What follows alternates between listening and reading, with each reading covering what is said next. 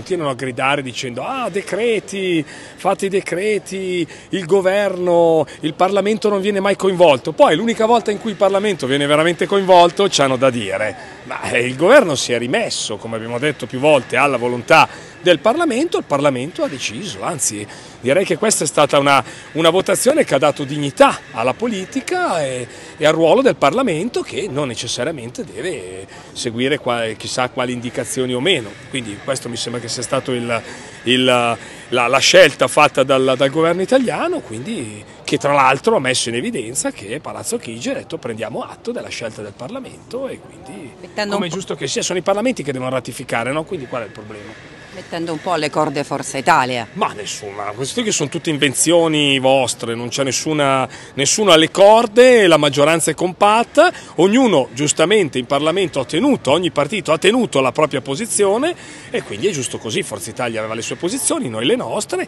e quindi l'importante è mantenere e essere coerenti. Questo è quello che conta davanti agli italiani, davanti a quello che abbiamo promesso agli italiani. La Lega è soddisfatta del nuovo patto di stabilità?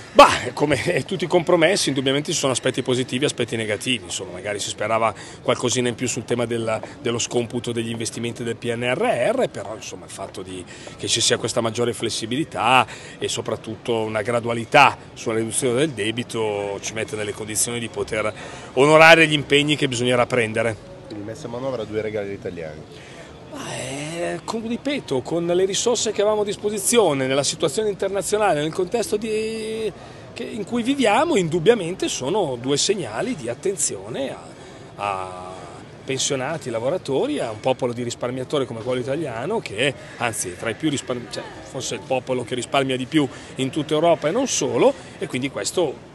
Insomma, queste mosse servono a tutelare il risparmio degli italiani e penso che questo sia un buon risultato. Infatti il senatore Borghi ieri uscendo, il vostro senatore Borghi uscendo ieri dalla Camera perché voleva assistere allo spettacolo, ha detto oggi è un giorno bellissimo per la Repubblica. Sì, un giorno bello perché alla fine il Parlamento, che è sovrano, ha dato la sua indicazione, ha respinto quella che era una modifica di un trattato che già di per sé è un trattato che a noi non è mai piaciuto perché ci evoca e ci ricorda interventi di macelleria sociale, e ci ricordiamo il caso della Grecia, e quindi di conseguenza una modifica ulteriore trasformandolo da salvastati in salvabanche poteva mettere a rischio anche quelli che sono i risparmi degli italiani, quindi indubbiamente Borghi ha fatto bene a festeggiare come stiamo festeggiando tutti. È un segnale politico, bisogna saper portare avanti le proprie idee con forza e con coraggio e tenendo presente che insomma l'Europa può e anzi deve cogliere questa occasione per capire che bisogna pensare a nuovi strumenti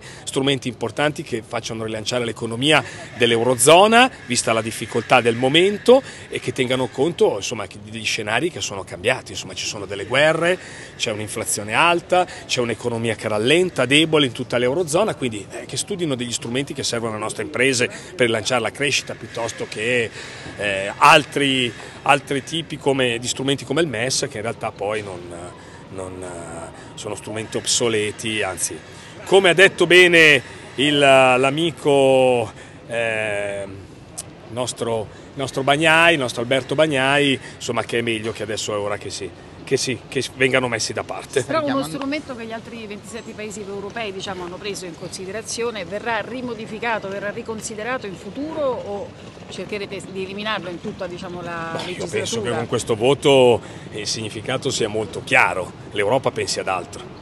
Vi saluto, grazie. Grazie.